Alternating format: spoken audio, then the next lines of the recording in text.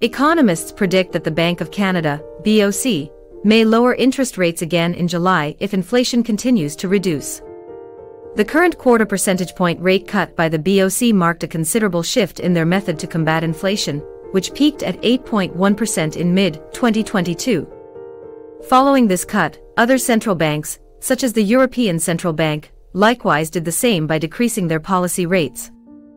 The upcoming inflation report from Statistics Canada is expected to show a more reduction in inflation in May.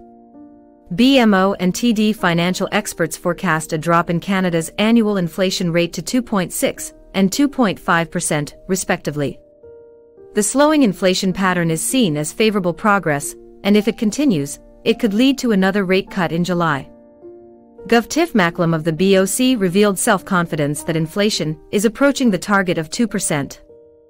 The speed of future rate cuts will be heavily influenced by inbound inflation information.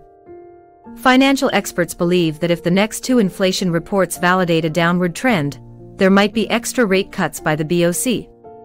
The Reserve Bank is closely keeping an eye on core measures of inflation to comprehend hidden rate pressures and figure out the direction of inflation. The recent slowdown in core inflation procedures has actually resulted in smaller price boosts for consumers, particularly in grocery prices.